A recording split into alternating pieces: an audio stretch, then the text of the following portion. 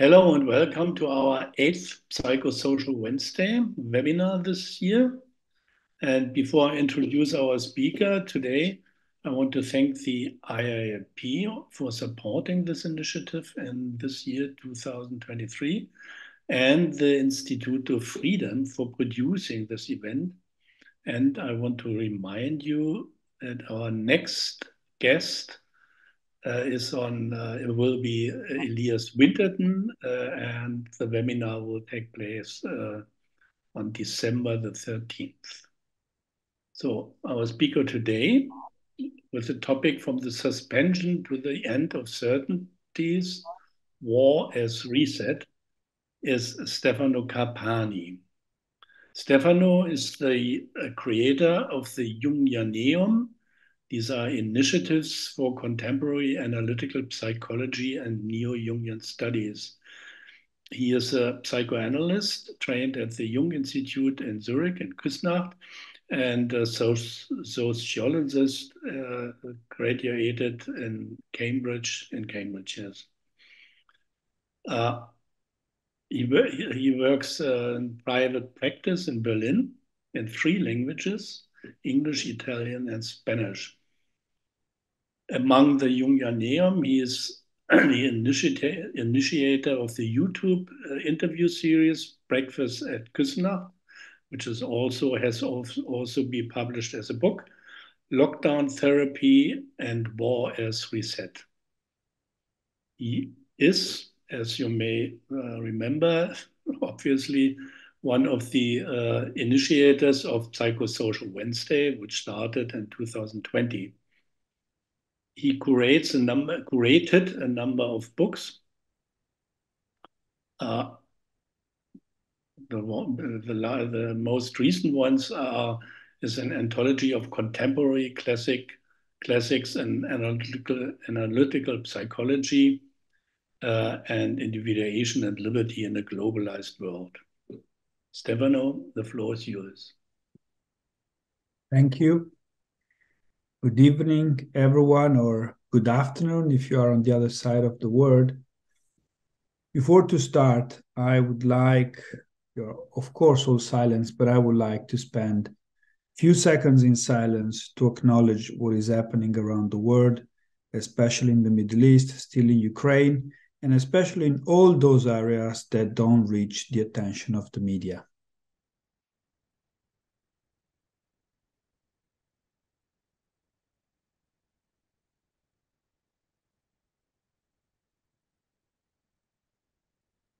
Thank you. The title of this lecture is bridging 2 works of mine, The Suspension of Certainties and soon to be published work on the end of certainties. And the concept that I'm trying to propose of war as reset. Delve into the topic of war, it is inconceivable without acknowledging the influence of Homer, of course. So what does war represent in his perspective? According to Rosenthal, who studied Homer in depth, war, it is not a human decision, but a divine one, orchestrated by the gods. War transcends human control, being predetermined, predestined, and escapable.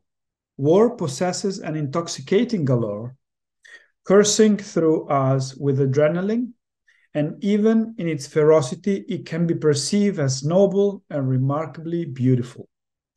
War is the arena where men carve their legacy into glory, binding them together in a unique and irreplicable manner. In Homer's work, humans are depicted as primitive beings.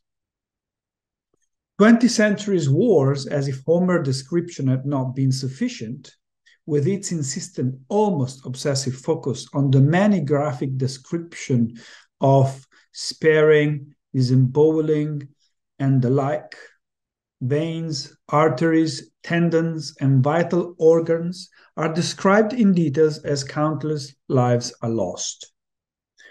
But 20th century wars made us understand, also with the development of TV and cinema, as if it was necessary, that war are hell. Of course, it's hell. What else could it be? Although not in Dante Alighieri's way, right? It would be naive not to acknowledge this stark reality, just as it is naive to entertain the notion that there should be no wars.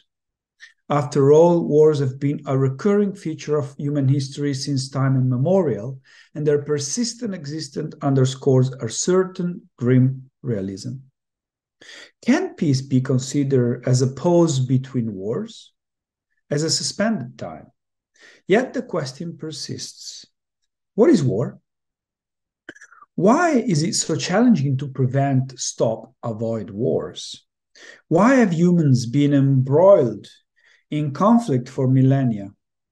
When viewed through the lens of the 21st century, what other dimension can we ascribe to war? Is it conceivable to regard war as a reset mechanism? And if so, a reset of what precisely? James Hillman's, one of the most important post-Jungians, claim in A Terrible Love for War, quote, there is no practical solution to war because war is not a problem solvable by the practical mind, which is better kept for its conduct than for its avoidance or conclusion. War, Hillman continues, belongs to our soul as an archetypal truth of the cosmos. It is a human work, an inhuman horror, and a love that no other love has been able to overcome. We can open our eyes to this terrible truth and, becoming aware of it, devote all passionate intensity to undermining the enactment of war, strengthened by the courage that culture possesses even in the dark ages to continue to sing as it resists war. We can understand it better, postpone it longer, work gradually, remove it from the support of the hypocritical religion. But the war as such will remain until the gods themselves leave. Simone Weil, upon examining Homer's portrayal of war, highlights that the genuine worth of the Iliad lies in its author capacity for realism and his unsentimental portrayal of a world consumed by chaos.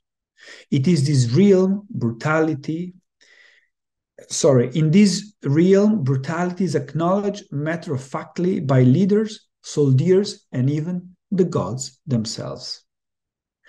Drawing from the quotes by Homer and Hillman, it becomes evident that their shared belief is that war is a divine decree, destined to persist until the gods withdraw. In antithesis with this, the perspective of Simone Weil states that war is synonymous with chaos. In accordance with the viewpoint of the French author, I would be more inclined to suggest that chaos ensues when the gods depart. Thus, contrasting the ideas of Homer and Hillman, war may have little to do with gods themselves, but rather with their absence, a time when the world loses its spiritual moorings and drifts away from the guidance of spirituality, enters war, therefore chaos. Nevertheless, how can Homer's and Hillman's proposal be plausible in a society where God is considered disease, following Nietzsche, or in a society like ours that bypasses the concept of God's death to venture into an era where God simply does not exist, as suggested by Italian writer Primo Levi, who claimed that if Auschwitz exists, God does not. Poet Paul Valéry, reporting on the First World War in his essay titled The Crisis of the Mind, written in 1919, cannot avoid expressing a profound sense of disillusionment, stating that we, quote, modern civilization have learned to recognize that we are mortal like the others. We feel that a civilization is fragile as a life. In a single sentence, he seemed to seal the fate of European civilization, hoping that the power of ideas could find new grounds to take roots, such as in America, for example, or other continents. Doing so, he pronounced a death sentence on that continent, Europe, which had been the center of the world up until that moment. In fact, during the 20th century, the United States emerged as the epicenter of the world. Also, Yeats explores similar themes in his poem, also titled The Crisis of the Mind, also published in 1919, serving as a reflective poem that addresses the turmoil and challenges of the time, particularly in the aftermath of World War I. Yeats explored themes related to the state of the world and the human condition in this work. Austrian author Joseph Roth, born in Brody, a small town near Lviv in East Galicia, currently Ukraine and formerly one of the many provinces of the Austro-Hungarian Empire, dedicated almost his entire body of work to understanding the reasons behind the fall of the Austro-Hungarian Empire and its consequences. In his most important book, Radetzky March, his character Skowronek says, quote, "Today, not even the emperor takes responsibility for his monarchy. In fact, it seems that even God no longer intended to take responsibility for the world. It used to be simpler before. Everything was secure. Every stone stayed in its place. Life's roads were well paved. Solid roofs rested on the walls of houses. But today the stones lie haphazardly in the streets, disorderly and dangerously piled up, and the roofs are full of holes letting rain into the houses." Then, in a commanding tone, Skowronek proclaims, quote, "Everyone must now decide for themselves which path to take and what kind of home to build." Remember, this was written in the early 20th century, right? This book, after First World War. And this concept by Joseph Roth will go on to shape Western society since the 50s, and the German sociologist Ulrich Beck in 2002 would refer to this phenomenon as the emergence of the homo optionis and individualization. Then Roth add, again employing his character, Skowronek, quote, "When my children don't listen to me, I simply try not to lose my dignity. There's nothing else to be done. Sometimes I observe them while they sleep. Their faces then seem completely foreign to me, almost unrecognizable, and I realize that they are strangers, belonging to an era that is yet to come and that I will not know. My children are so small. One is 8 years old, the other 10, and their faces are round and rosy when they sleep. Yet, in their sleep, those faces have something very cruel about them, as if the cruelty of the looming time, of the future, is already appearing in their sleep. I do not wish to know them. I do not wish to understand them." For those seeking to understand the rupture between the modern world and what came after, variously referred by the different authors as postmodern, late or second modern, and second late modern, as I proposed in my book Absolute Freedom, perhaps this is one of the most crucial points, the one underlined by Roth. I propose it is when a man, a father, feels, "My children don't listen to me," and that he has lost his dignity, that the modern world comes to an end. This, of course, is a reality today also for women. It is this loss of dignity, or, as Bibi calls it, integrity, that could lead, quoting another Austrian author, Stefan Zweig, to the end of the world of yesterday, as this person knew it, and leading to the continued degrading of it. The World of Yesterday is a book looking at what happened in the Austro-Hungarian Empire and at large at Europe at the beginning of the 20th century, and the end of the world that they all loved and was about modernism.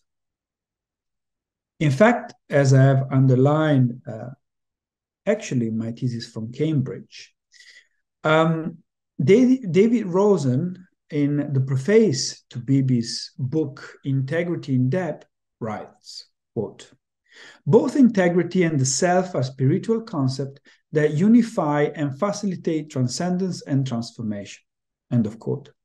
Furthermore, Beebe underlines that, quote, integrity must be pursued as a desideratum in itself, that it means literally the stage of being untouched.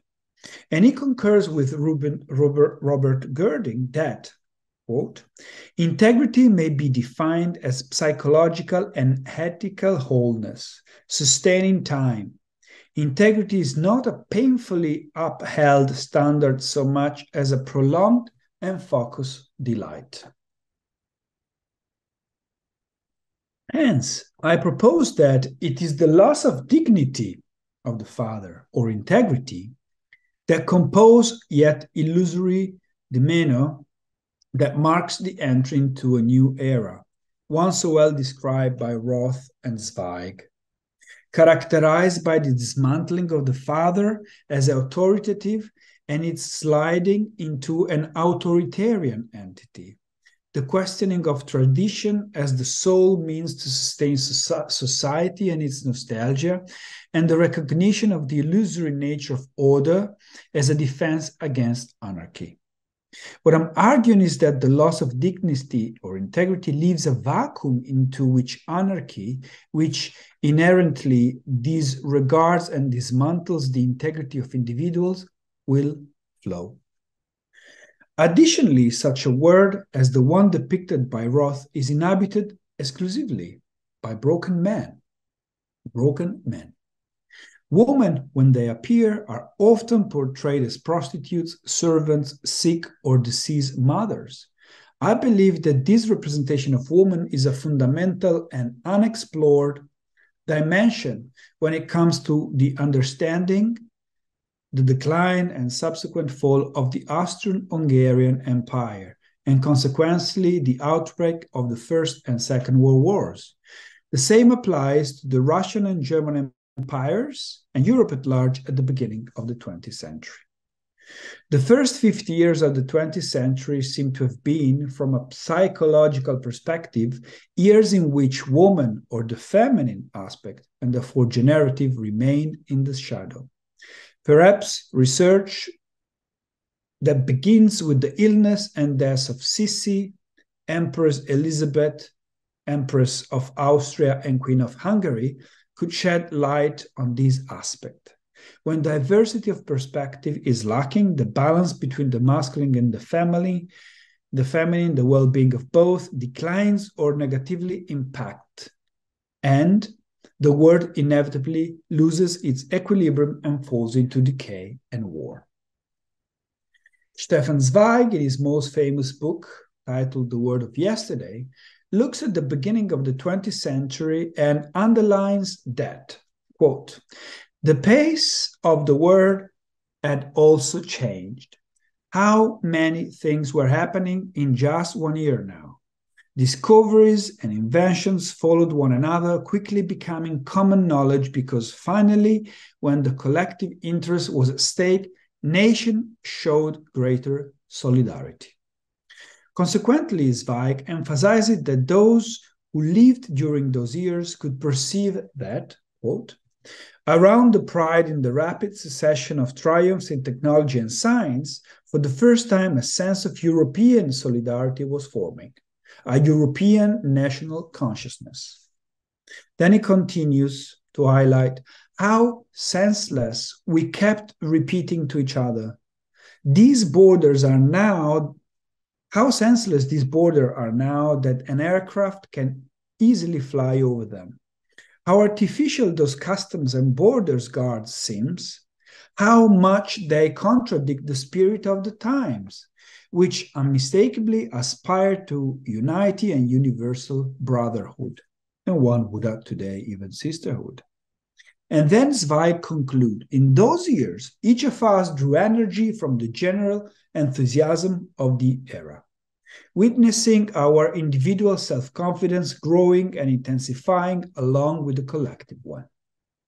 These snapshots serve as a precise glimpse into the transition from the 19th to the 20th century, and it might equally serve as a thoughtfully selected portrayal of the shift from the 20th to the 21st century, what we just witnessed, an era marked by the pervasive influence of globalization. As we venture into the 21st century, we surpass what the German sociologist Ulrich Beck aptly termed the risk society, venturing into what Italian sociologists Giacardi and Magatti refer to as the age of shocks, where the reality around us is increasingly shaped by our relationship with technology, algorithm, and as we are plummeted by climatic shocks, political shocks, and the shocks of the mass migration and war, we are left with less opportunity to enter into depth.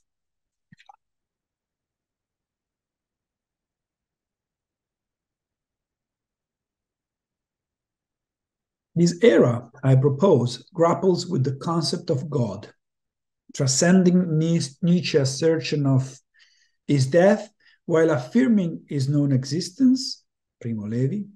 Instead, it elevates technology, bypassing Jung's famous saying that the gods have become our disease, to the status of deity. Technology becomes a deity, capable of creating, sustaining, and terminating life, for example. The decrease of spirituality is another common denominator at both the turn of 19th to the 20th century and from the 20th to the 21st century. Therefore, we must reflect on what has transpired and how Europe at both times, once characterized by a sense of brotherhood, sisterhood, and unity, descended into warfare. Why did Europe transition from what Zweig described as the era of universal confidence to the one that followed, characterized by decline and obscurity? Of course, the historical reasons are clear, and this is not the place to delve into them. Among the psychosocial causes that led to World War I and World War II, although not limited, we can identify several factors, including an insatiable hunger for power, influence, ego, and financial gains from those in charge, and unrelated territory. 2, the dynamic of once fraternal rulers becoming enemies. The aging of prominent figures like Emperor Franz Joseph of Austria-Hungary, Wilhelm II of Germany and his ambitions to over the future of Europe, and also to compensate a physical inferiority. 5, the armies that had languished in a state of warlessness for more than 70 years, leading to the deterioration of their soldiers' readiness. As Roth elucidated in the Redeximage, the Austro-Hungarian army, beginning in the mid-19th century, was in a perpetual state of anticipation of war. But during this extended period of waiting, suspended time, soldiers immersed themselves in decreasing training, increasing gambling, prostitution, corruption, drunkenness, and experience a loss of honor. 6. While the concept of Austria Felix in our collective consciousness is associated with the cultural contribution of Franz Joseph Empire, the darker aspects are often overlooked. As society began to resemble the declining Roman Empire, fundamental values gradually eroded. 7.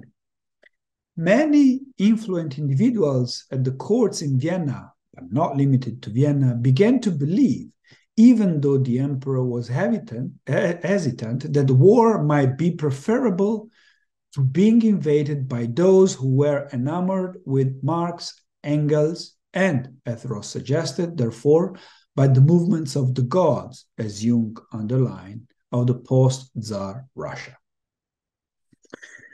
What interests me are the psychosocial reasons that underlie this, which are at the core of this lecture. On this regard, Jung looked at the years before World War I, and it is fundamental to look at them. In Wotan, he underlines that, quote, when we look back at the time before 1914, we find ourselves living in a world of events which would have been inconceivable before the war. We were even beginning to regard war between civilized nations as a fable, thinking that such an absurdity would become less and less possible in our rational, internationally organized world. The fable that Jung spoke about, in my opinion, represent that period which the Bible described as the fat cows. Therefore, it's a time of abundance destined to end. What emerges for the time of the lean cows, marking not only economic difficulties, but also social crisis, therefore chaos. This relates to what was emphasized earlier in connection to also what Luigi Zoya wrote on a recent paper and about the fact that Russia could serve as therapy for the West. So what I emphasized early could be seen as an earthquake, what actually happened at the beginning of the 20th century.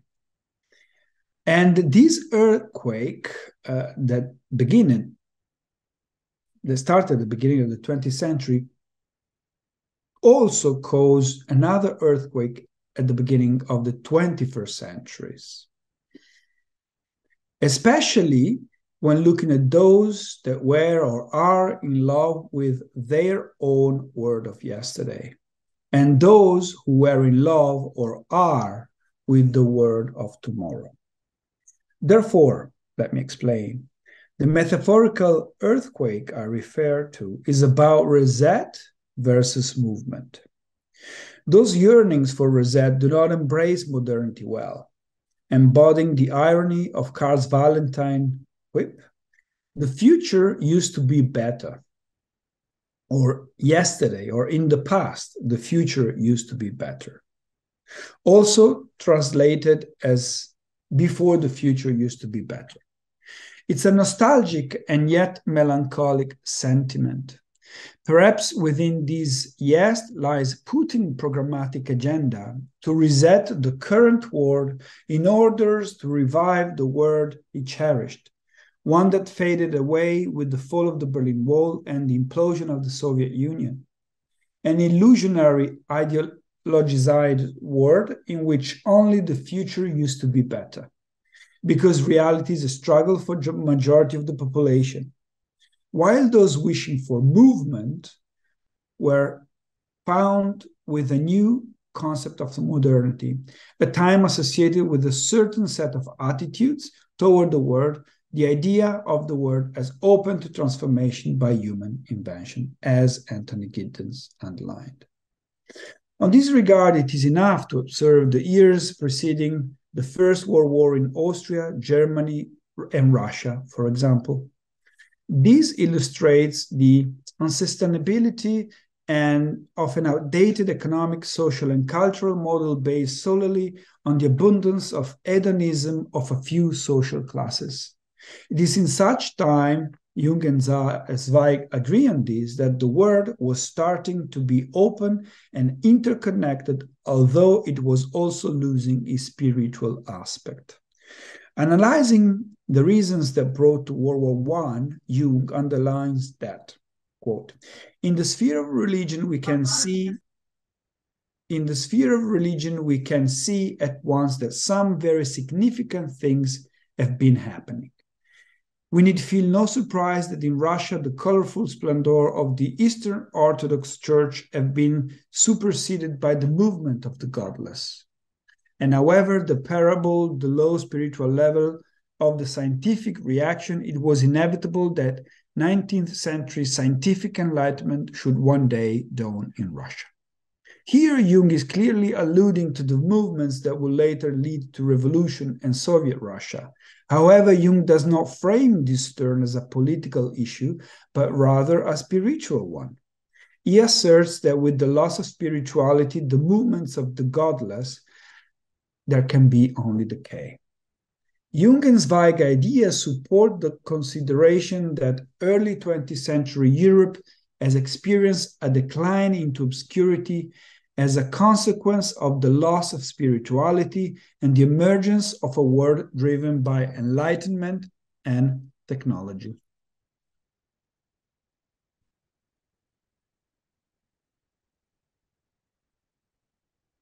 This era gave rise to a decadence marked by hystericized behavior and a pronounced hedonistic and Dionysian undertone. Of course, Nietzsche's description of the Dionysian has nothing to do here. Zweig proves to be insightful on this matter while describing the early 20th century. I believe his look at the period between world wars is not only illuminating, but perhaps even prophetic for our time, although not for his time, as he wrote them retrospectively. Zweig wrote, along the Kurfürstendamm, or the Kudamm, as the Berliners say. The Kudamm is the most important street in Berlin, like the Fifth Avenue or the Champs-Élysées. Along the Kudamm, adolescents with heavy made-up faces strolled by, wearing tightly cinched waistlines, and they weren't all just sex workers. High school students were always in the lookout for opportunities to earn some money. In the dimly lit corners of certain establishments, you could spot state secretaries and wealthy financiers fondly and shamelessly caressing young drunken sailors. Not even Rome in Sestenius' time witnessed orgies quite like the dances where hundreds of men in women's attire and women in men's clothing gay-rated under the indulgent gaze of the police. With the precipitous collapse of values, a sort of madness seized the previously orderly bourgeois classes. Young girls boasted about their perversions, and being suspected of virginity at the age of 16 was considered a shame in a Berlin school of that era. Everyone wanted to share their adventure, and the more bizarre it was, the more interesting. But the most disgusting aspect of this eroticism was its chilling insincerity. Zweig continues, the German orgiastic frenzy fueled by hyperinflation was essentially a feverish mimicry. You could see it in the faces of those bourgeois young girls from the good families who would have preferred to wear braids instead of cropped boyish hair and eat apple pie with whipped cream instead of drinking liqueur. It was quite evident that the masses found this state of constant hyper-excitability unbearable. These precarious balancing acts on the tightrope of inflation while everyone longed for a bit of peace, order, and bourgeois security. The Republic was secretly hated, not because it suppressed that unrestrained freedom, but on the contrary, because it let the reins to loose. Anyone who lived through those apocalyptic months and years experienced the bitterness and disgust, foresaw that a backlash, a tremendous reaction would eventually come. In the aforementioned portrayal by Zweig echoes the sentiment expressed by Putin in an effort to imbue war with higher purpose, fighting the decline of Western society and ensuing that it does not affect the values of Great Russia. In fact, both in today's Western world and in the 19th Berlin, many people associated their freedom beyond the home option described by Beck and primarily with aesthetic choices.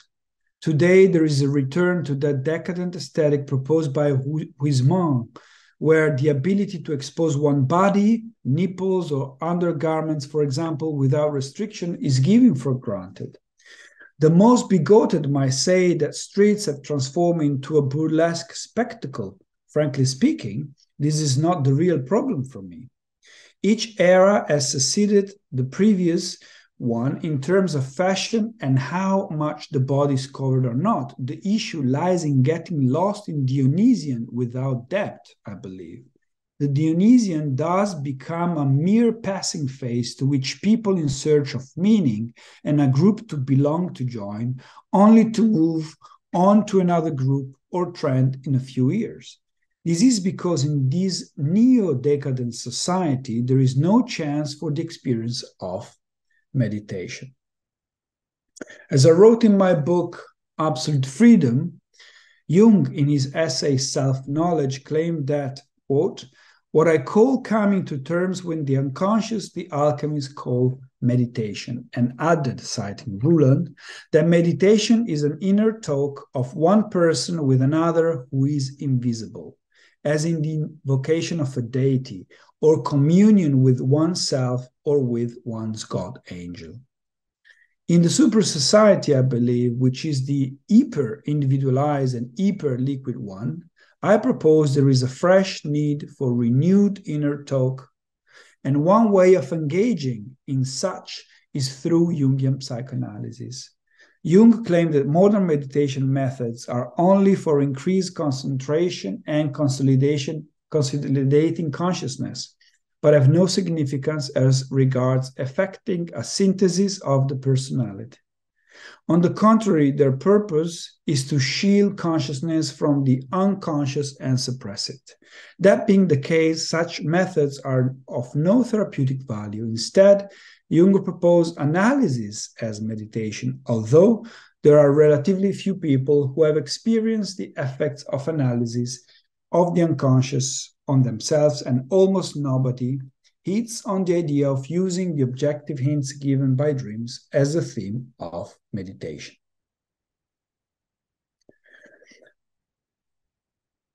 The issue with the Berlin and Vienna of the 20th century, of the early 20th century, described by Zweig and Roth, is precisely that, quote, lacks significance in terms of achieving a synthesis of the personality, Jung.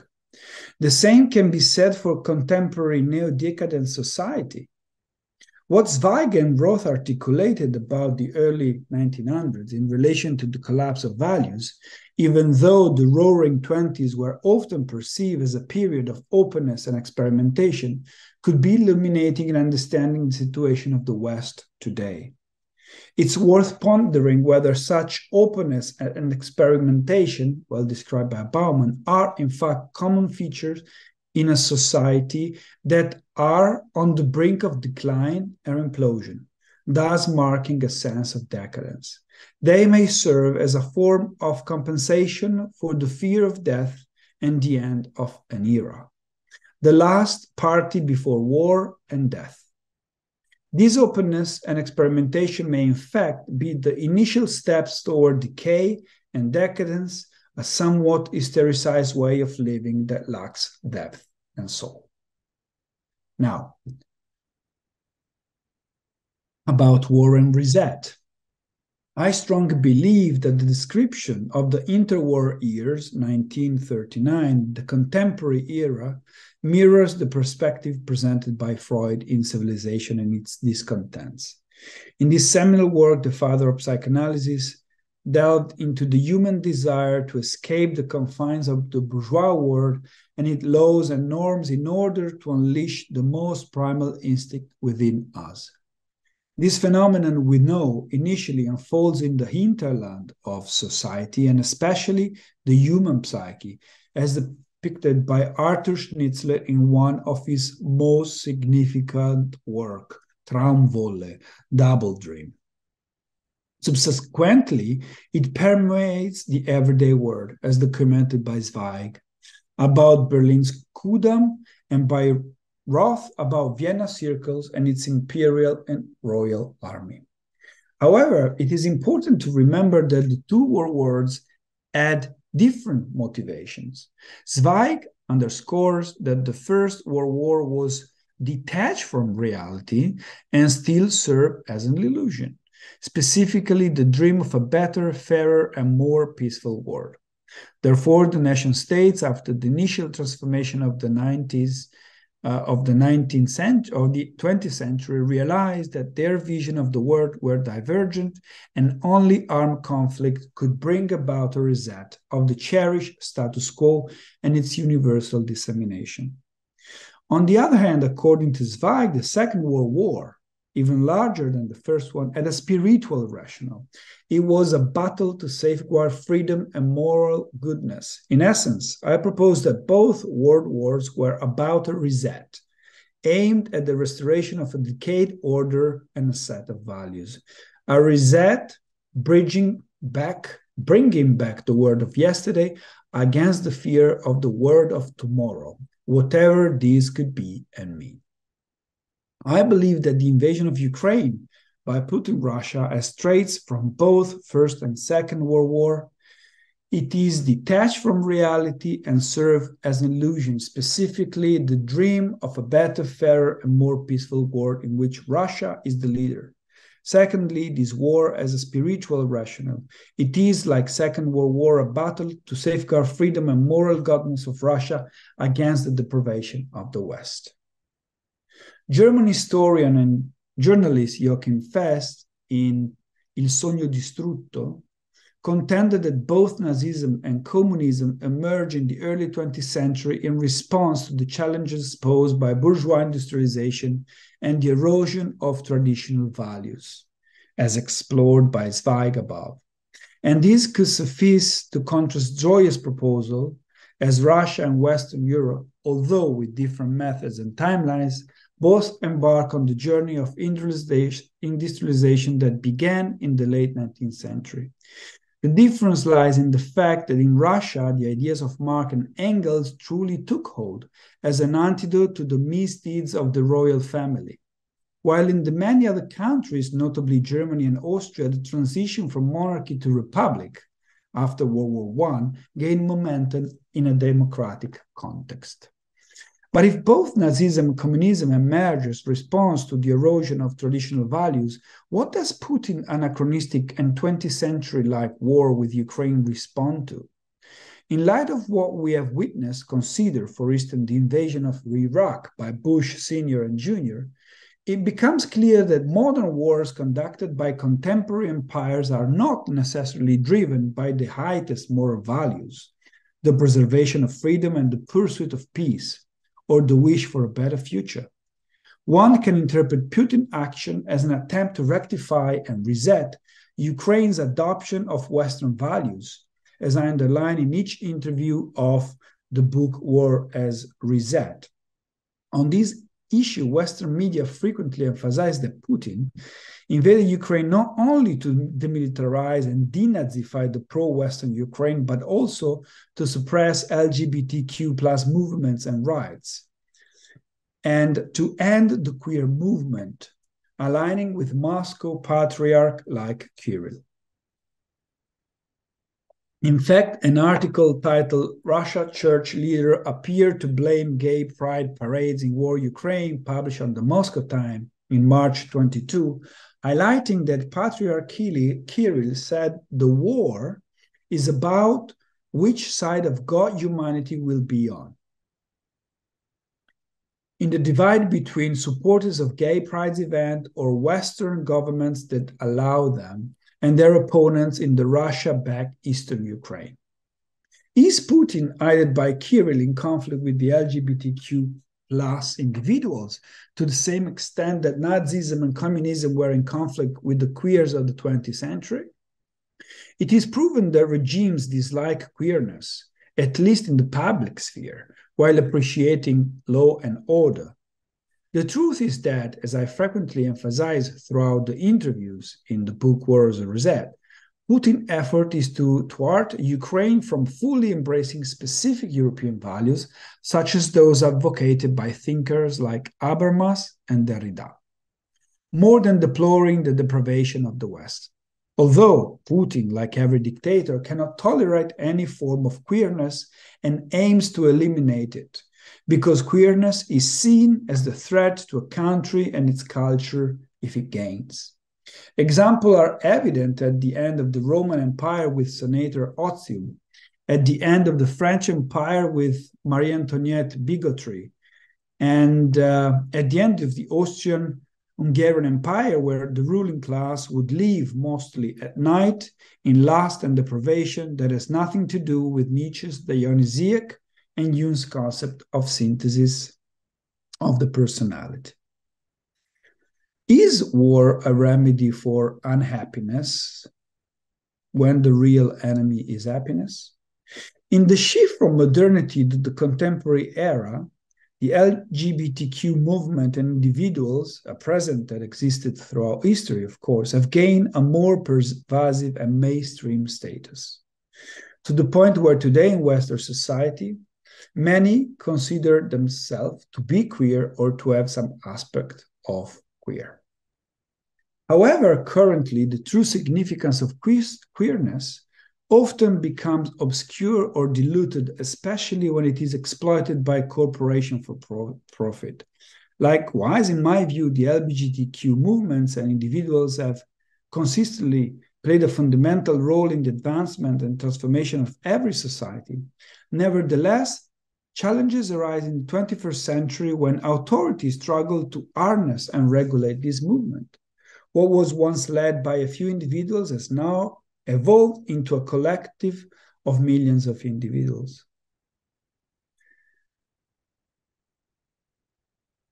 I want to shift to look at what I call broken queerness, and I hope not to be misunderstood when we're talking about this, which occurs when queerness does not lead to the synthesis of the personality. Therefore, is war a fight to queerness? In an attempt to underscore the importance of queerness in contemporary society, I would like to share a case involving one of my male patients. In my paper titled Patty Stilettos, I discuss about my patient Patty, who identifies as a queer.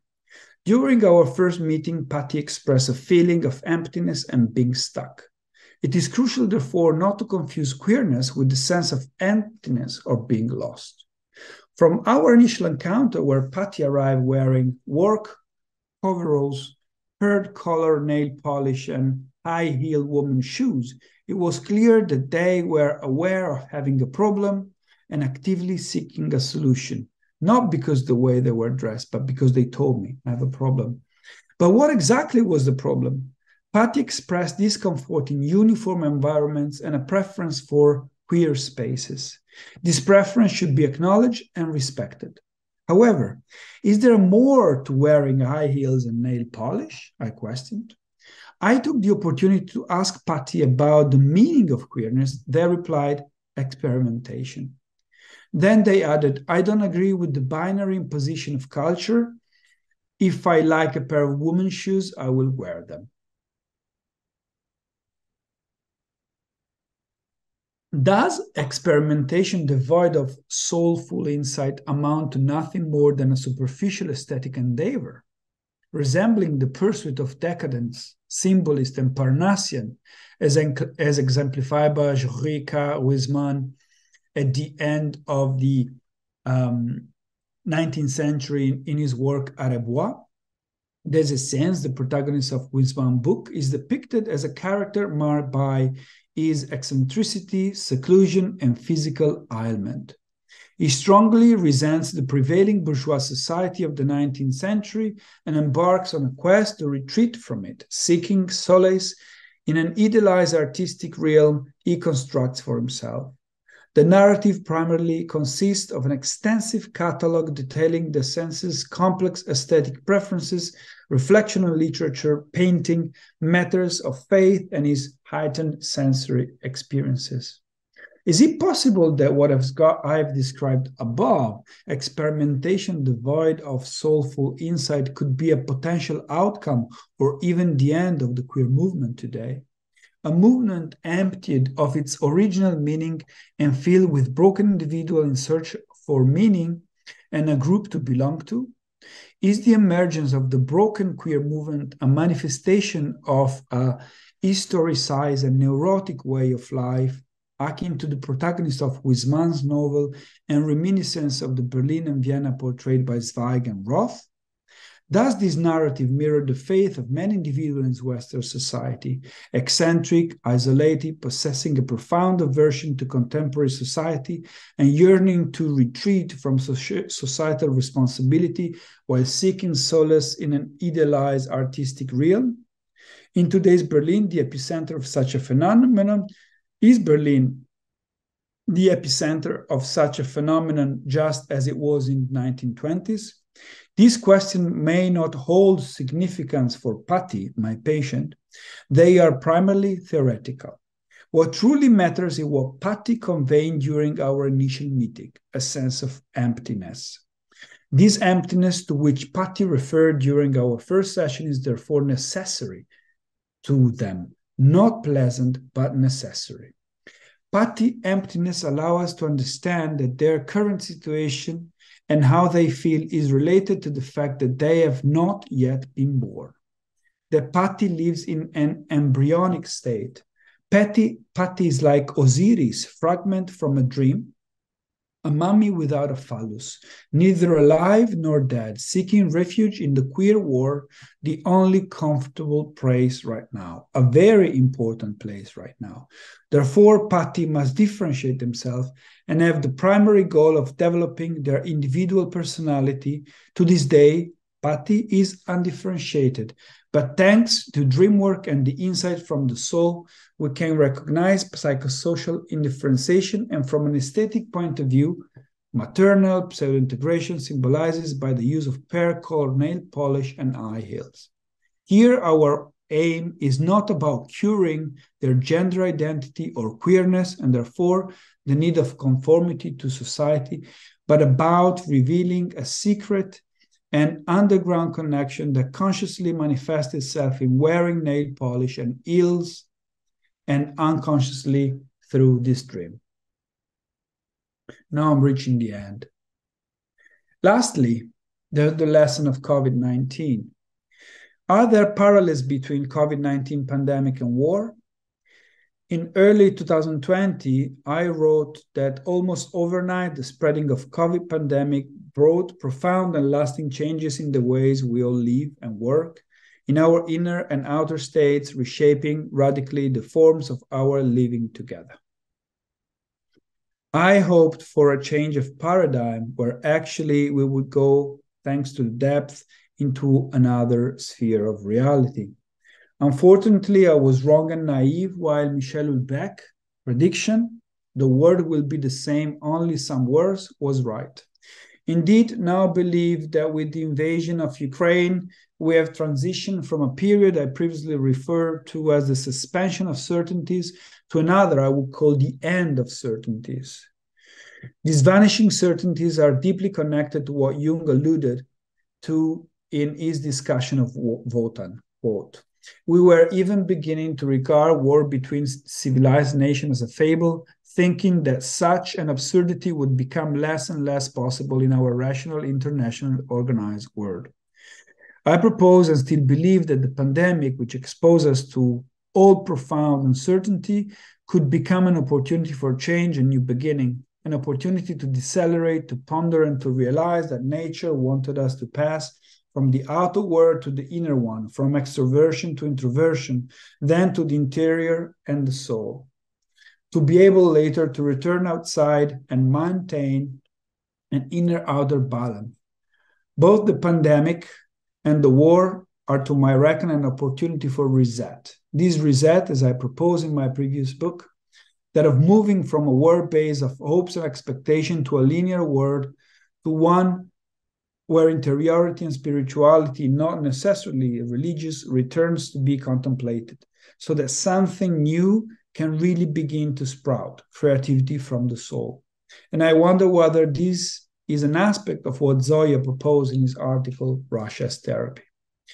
My call remain and will remain now unheard. My call was and is aimed at remembering that creativity and creative fantasy help fluidity and pluralism, and if fluidity rather than individualization and liquidity is fostered, there would be a chance to contrast anxiety, depression, suicidality, and therefore anomie.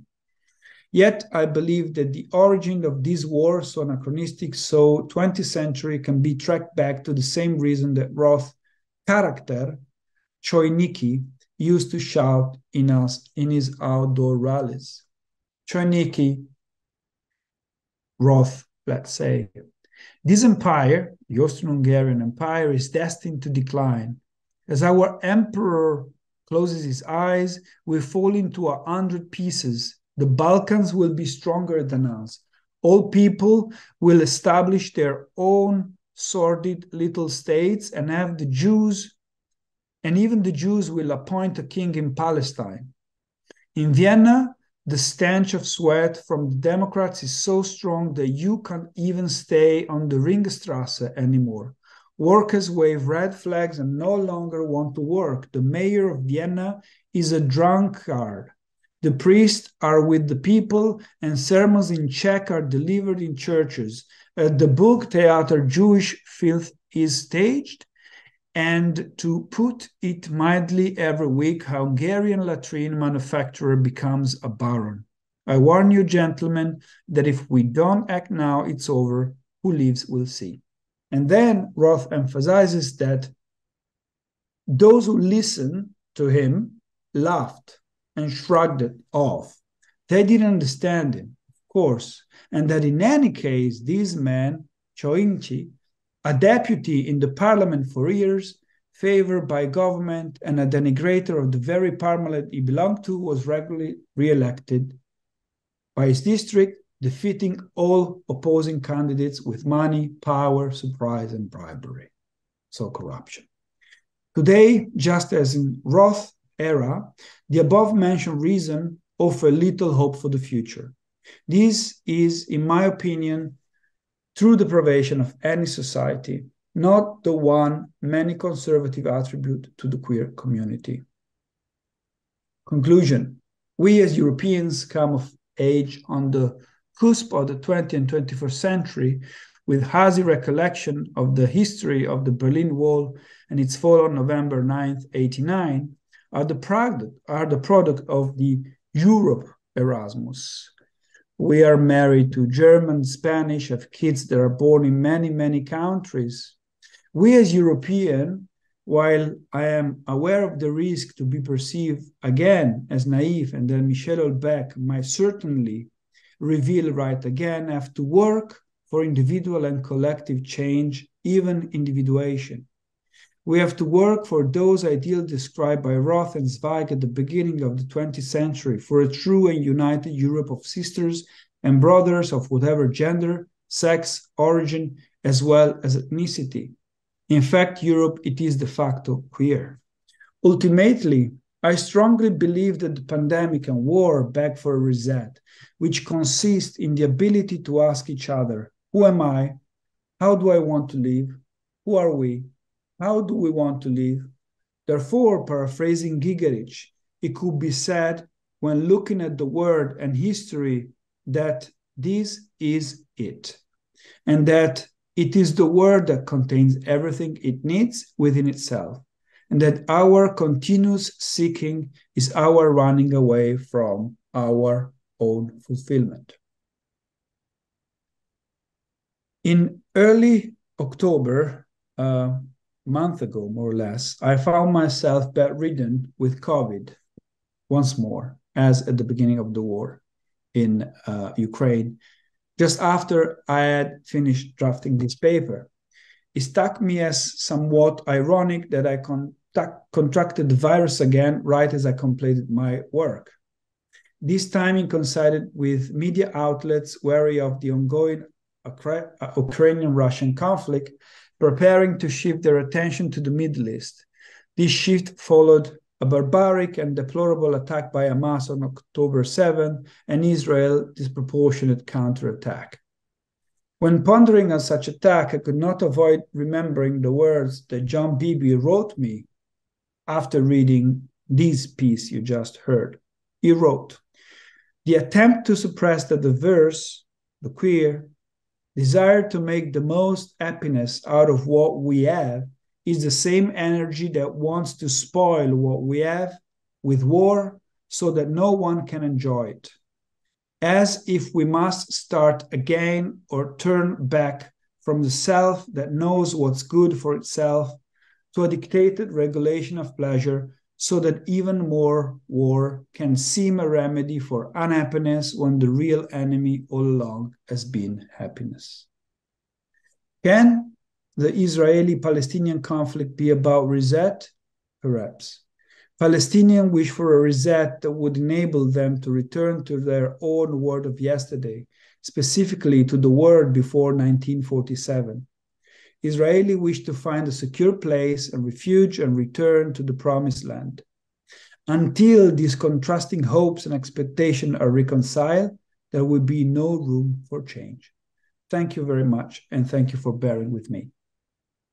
Thank you, Stefano. It was a very dense and compelling talk you gave us. Difficult to find some questions. I have one comment.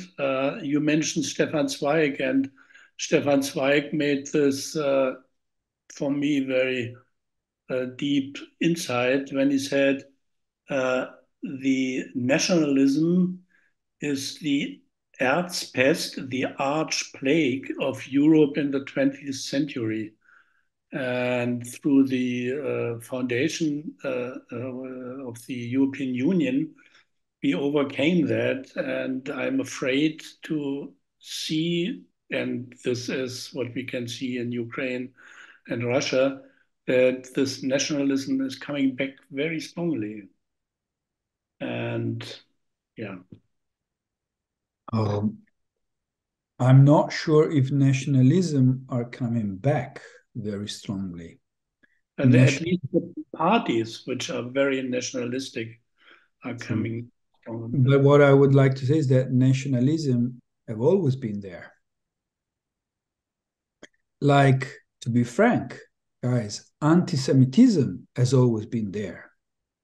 But after the Second World War, especially the Germans, but everyone in Europe was told and taught that to be anti-Semitic is wrong. And it is wrong. This is why right now there is a lot of discussion about anti-Semitism and anti-Zionism. So nationalism, anti-nationalism, anti-Semitism, Semitism are always there. But if we repress them, as Jungian theory says, they might one day come up and destroy.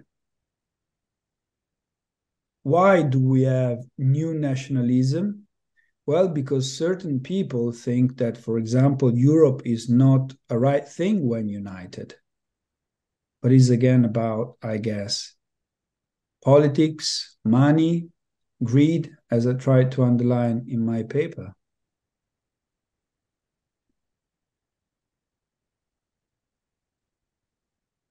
Any questions from the audience? Or comment, doesn't need to be a question. Well, I'm wondering if the nationalism isn't part of our search for identity, and the fear of losing identity being very strong whenever there is change. So there's a reversion to the mean, which is identifying through the group, and a nation state being an obvious group because of the language, nations. So I think there's something deeply psychological here that is wrapped up with war and the fear of loss of identity. Absolutely.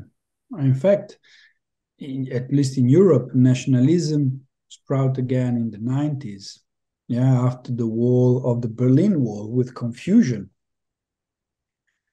For many, many years of confusion where basically everything had to be reinvented from an ideological point of view.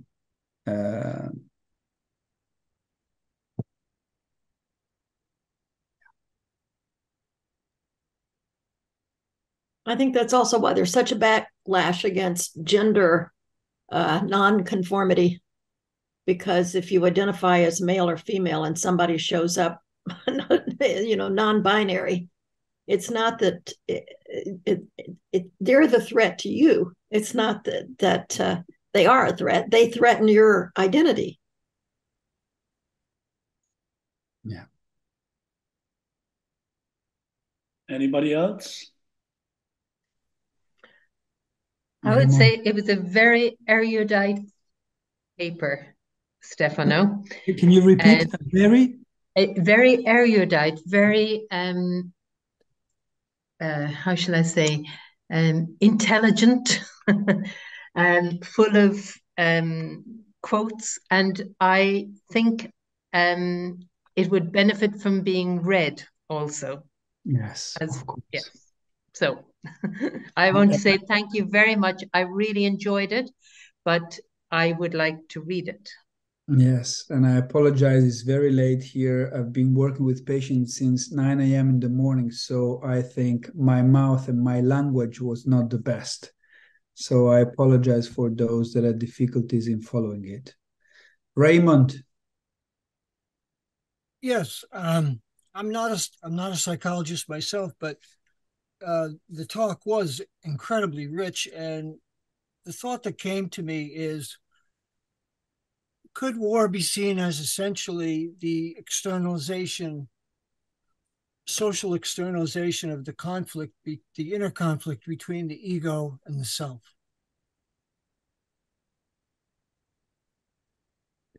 Isn't it? And I shared this question with the more experienced Jungians here. Now I also see my dear friends and colleagues from Argentina, Anna Deligianis and Karin Fleischer.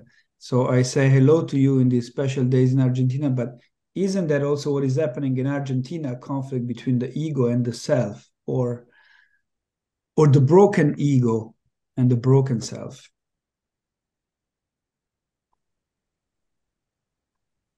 Jordi. Stefano, nice to see your face. Look forward to meet you in person sometime, as many of you. Above that, thanks for the courage of choosing the topic and having the courage of being public. Sometimes courage is a social virtue, as in is, and going to some depth. And I make that extensive to all the audience and the organizers. Now, I look forward to read your paper with this thing on my hand and supply some feedback. We have an experience of divisive nationalism now in Spain, where I am from. I'm not a clinician, but I have some Jungian training. I mean, divan, etc. And where tribalism ends or neo-tribalism and nationalism begins, it's something that we better start looking deeper, because it has lots of implications. And I celebrate for being here. I mean, it's a pleasant comment. I'm not a pleaser, but I have to say so. Thank you very much.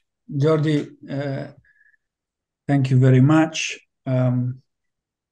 Merci, or gracias, as you say over there.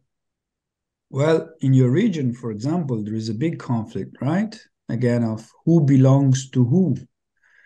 And it's very difficult to bring about the concept of not independence, the 20th century idea, but the concept of interdependence. Mm-hmm. This is why Europe is working until it's working. Mm-hmm. But the nationalists, they want to go back like the British. They want to go back to their own sovereignty. They want to be independent, and they have their right. As I said, I am son of the Erasmus generation. That is this project that shaped my generation in Europe, where basically you were allowed to go to study into another country, learning another languages. Many marriages happened, many people met people, and it really started our siblinghood in Europe.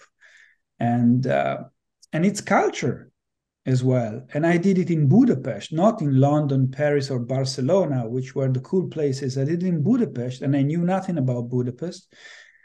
And I was the first Erasmus student going to a post-communist country that became free 10 years earlier. It was really a very important experience for me that I still bring in my heart. Yeah. I see your point. Now, we are experiencing now in Spain a type of nationalism which is divisive, and the nationalists, say in Catalonia, or the Spanish nationalists in Madrid, doesn't look at equals the people who do not agree with them. They are a lesser species. I mean, the thing is deeper. And what's going on the back of the head is something on my understanding, not properly handled by your guild. Guild, I mean your brotherhood, I mean, Yeah. of deep analysts. Myself, I am from the former generation. I am from the Fulbright generation. Which is even more global. Yeah, I am a European nationalist, and I've been say a Council of Europe civil servant for a couple of years. Again, thank you very much. I honor the organizers of that. More of that. Thank you. That should be a beginning. I mean, talking warfare, combat, courage. If you want classical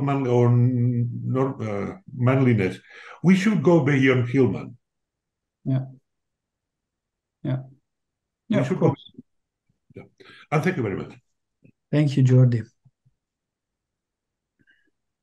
It's nice sometimes to get some good words instead only of some nasty comments that pick up on a word and try to crash you, right? Thank you, Jordi. I am preparing to become an elder, a proper elder. I think what you did, Stefano, is what is touching, that you surpassed the nationalistic stance. I myself feel not, I'm German by birth, but I'm not feel German anymore. I feel European, and listening to your talk brought that reality to me, and this is why I'm thanking you for that talk.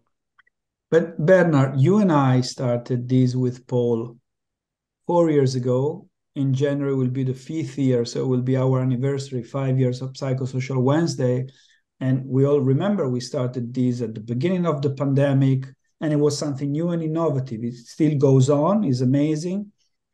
And look at us.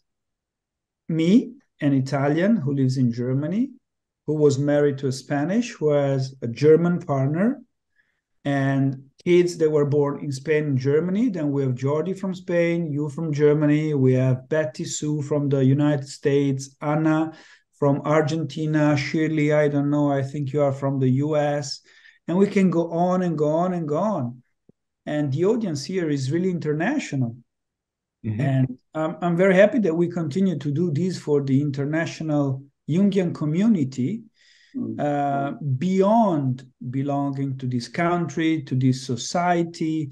And we try to bring, and we'll continue bringing innovative thoughts and to dare to say what somewhere else is not possible to say, right? Mm-hmm. That's the last closing remark, I guess. Well, I don't know. I wish the Argentinian to say something, but they are shy and worried, right? Yeah, I would like to hear. Yes, I would like to hear their stance on their new president.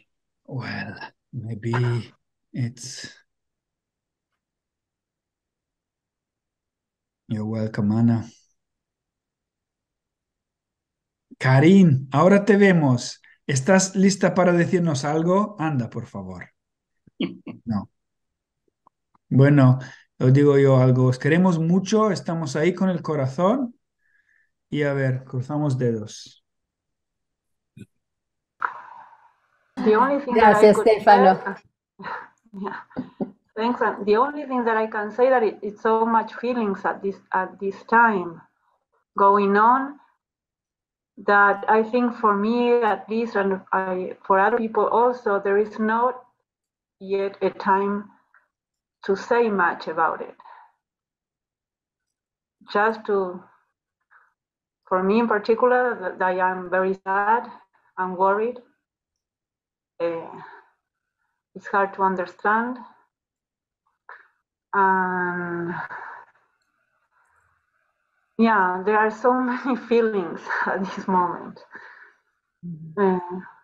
For those that are not up to date, the bad news is that the worst candidate ever, you know, I'm always direct, the worst candidate ever, worse than Trump or Berlusconi or Orban, was elected as president of Argentina. And it's not going to be nice. Is really even worse than Kirchner and his wife. Yes, because with Kirchner was a democracy. It's not a very good democracy, but we prefer democracy instead of this authoritarian of Milei. Also, the vice president said that Argentinian needs a tyranny. But listen, now we have to bring in, pity Tom is not here, but really cultural complexes. I mean, you, Anna, are Greek. Yes. I don't know, I think you are German from origins, but every Argentinian has a lot of Italian. Yes, we are from immigrant. Why we Italians are so good in choosing the wrong? I don't know. And keep doing it, right? Yes. Yes, it's a very difficult situation. The mayor people needs a change, but this change is a crazy change. Yeah. It's very difficult. But perhaps it goes in line with my idea of reset, not war, but a retrograde, like in astrology, right? Where to change something, we really have to destroy everything. As First World War and Second World War were for Europe, and then progress. But now again, this progress is threatened. And now looking back, the Kirchner don't look so bad. They were corrupt, but at least they were Democrat. I mean, me saying this is blasphemy. But for me, I think that the corruption in politics, at least in Argentina, are from the beginning. So you have to go back to the ancient Rome. 1800. So the corruption was there from the beginning. So there is no one political party that is free from that. So then it became a practice, I think. And there is a lot that it needs to be changed. Yeah. But the change that is coming, I think it will bring a lot of pain. Yeah. And they are, as Anna said, the vice president, comes from a military family, and she's in total denial of the dictatorship. So she's calling almost to go back to that. So that's very sad, because I think that one thing that happened in Argentina, and we became also known to the world, was because of the politics in terms of human rights. And I think that was a good thing we have done, and Kirchner, during the government of Kirchner, that was done. Now there were many changes, and those people were charged because of crimes against humanity, and that was done, and it's still going on. So it's the first time. Well, that was with Menem, in one moment that stopped, but then it came back with Kirchner, and now again is under threat that will stop again. And then, so I think there is something also about collective memory that, at least for me, brings a question: what happened with our collective memory? What happened in those cases? And you, Karin, you are an expert on this. Your work is amazing. Sorry, Anna, interrupted you. Yes. No. That's Karin said about the rights that you win in the last decades, and with this new government, we come back, and this is incredible. About the diversity, about the gender, the abortion, something. It's very, very difficult. But I think the world is like it's a bit like that. I think Yes, it's about all humanity. the way. You know? Yeah. There is a general retrograde. And in Latin America, this is happening a lot. That polarization is true.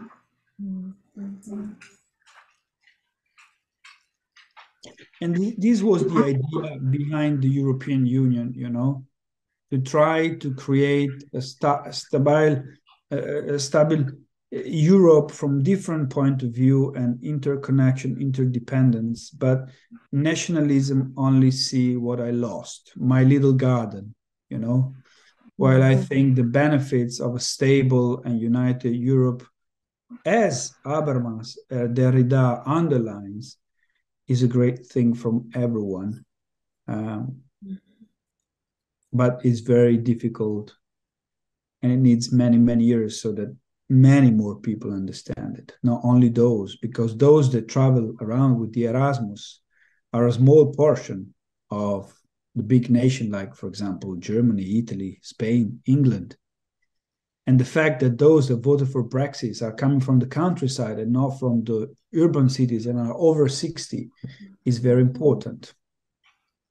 I think we have time, Bernard, for one more question or one more comment. So we are North America, South America, Europe. Asia, we don't have any. They are sleeping, unfortunately. It's too late for them. Yeah.